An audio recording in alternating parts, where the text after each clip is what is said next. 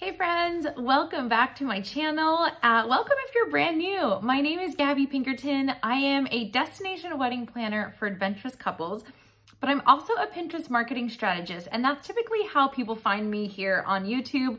I started a small YouTube channel. As you can see, there's not a ton of followers, but those of you who have been so kind to join me and watch some of my videos, I hope that you've gotten a lot of useful and helpful tips out of these videos, and my plan is to really continue and record as many as I can, as often as I can. So right now, I release a video on Mondays, and then I'm starting to release a weekend vlog style video on Fridays to inspire you and get you ready for the weekend and just like share more of my personal life and other things that I do. So it can't be all work and no play. Sometimes we have to take time away from our computers, and I thought it would be fun to just show you what I do on weekends. I mean, I personally enjoy watching vlog style things, so hopefully you do too from time to time. Today, what we're talking about is we're actually going to talk about story pins again.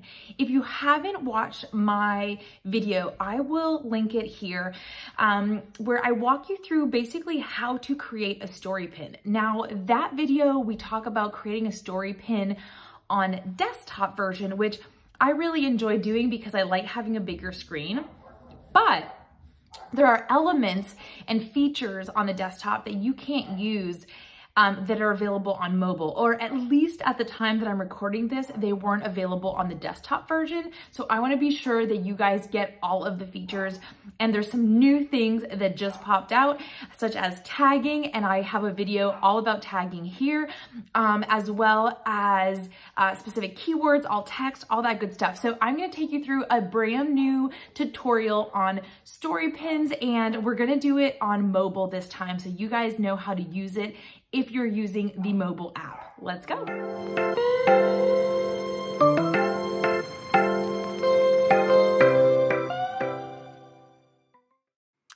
All right, guys, let's get started. So first thing, you're gonna open your Pinterest app and click on that little plus sign at the bottom of your screen. And here you'll select Story Pin. Now, if you don't have access to this, send me a message because I can help you get the link to get access to it.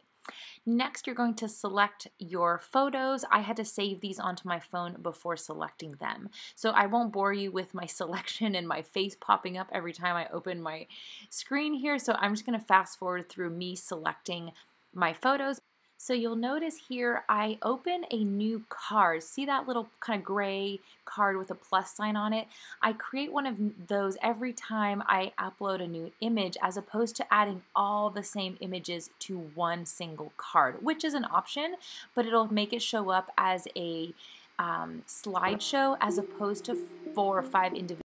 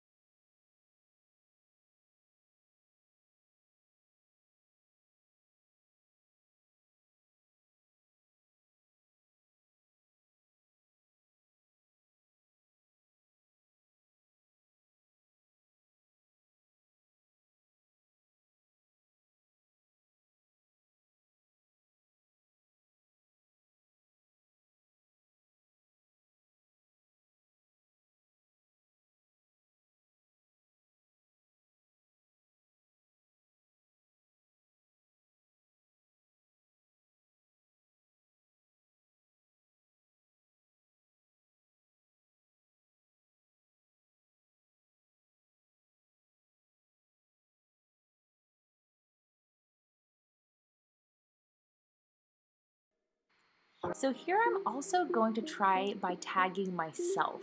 This is something that I've tried in a couple regular pins and I have yet to try it in a story pin. So I'll let you guys know how that goes, but I'm going to add the photographer tag and then I'm going to add my company name as well.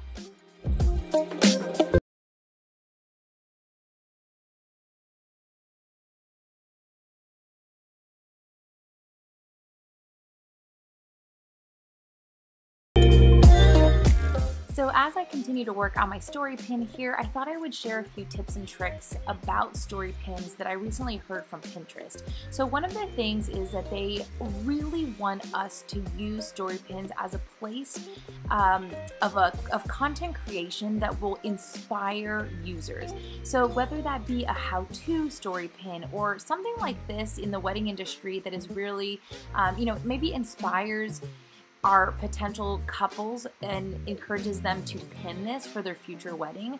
But what Pinterest is also saying is they really want us to have video. So wedding pros, let this be your reminder to maybe record some behind the scenes at your next wedding, and can you turn that into a video, whether it be, hey, here are a few ways you could do a napkin fold, or behind the scenes of our photography studio. People really love that. And if you think of it as similarly to Instagram stories, right? Instagram stories isn't as well curated as the posts that we'll maybe put on our feed. Same thing goes with Pinterest stories or story pins. It's a place where we really want to show behind the scenes and kind of inspire people to follow us as content creators.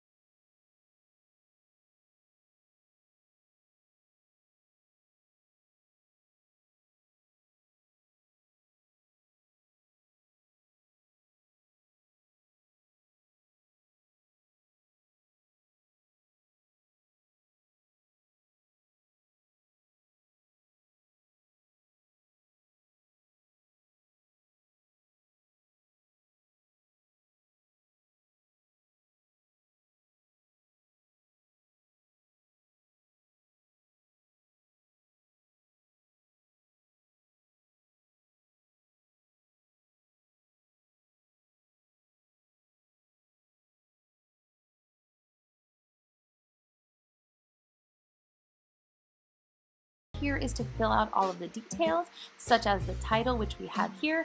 Now we need to select the board we're going to put it in, and I'm pretty sure I have a festival style board, and that would be most appropriate. So you want to make sure you pick the most relevant board.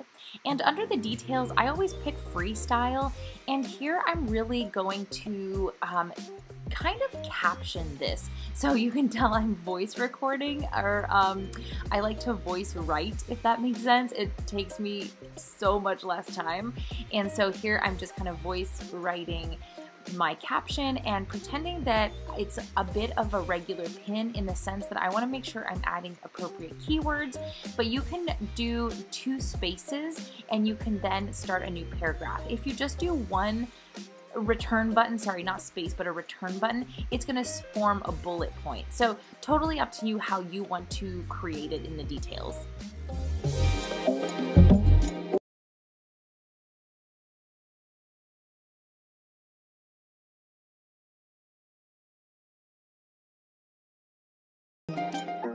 Okay, next up we want to add our tag. So this is anything that you think is relevant to your story pin. So I always start by just typing in the word wedding and seeing what's going to drop down as recommendations, and I try to select anything that's relevant. You'll notice at some point here I add the word elopement, but for some reason Pinterest spells it as elopement. And I don't know, we can't change that. It just comes out as elopement. So that is that. I still use it. I will try to write to Pinterest and say, hey, there's missing an E, but you know, it is what it is. And then finally, I actually didn't know, but I found the tag festival wedding. So I'm adding that at the very end, but definitely just make sure that you are choosing tags that are relevant to the pin that you've just created or the story pin. So this is a really important part though. It's a big keywording property, and one of the things that we were not able to do on the desktop version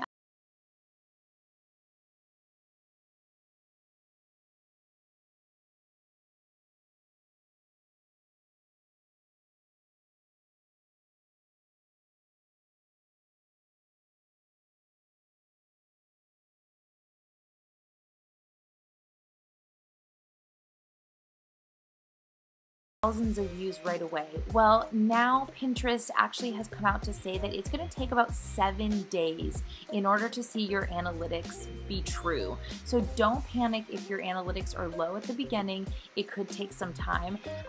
Definitely do check in with them after 7 days and see how they're doing. And if it's still really low, feel free to write to Pinterest and ask like, hey, what did I do wrong? What happened? And they'll give you some tips and tricks. Well friends, I hope that was helpful. I really hope you enjoyed this tutorial. Again, every time I try to make some how-to video or tutorial style video, if you have any requests on Pinterest things you'd like me to show you how to do, please comment below. I am all ears. I will read my comments whenever I can and try to create that content for you guys. So if you liked this video, if it was helpful, please give it a thumbs up. Make sure to subscribe and hit that little bell because that will tell you when my next video is live. And until then, be sure to read the description. I've got some helpful links, extra tips and tricks, and other places where you can come and ask me questions all about Pinterest. So thanks so much for watching, guys. I will catch you next week.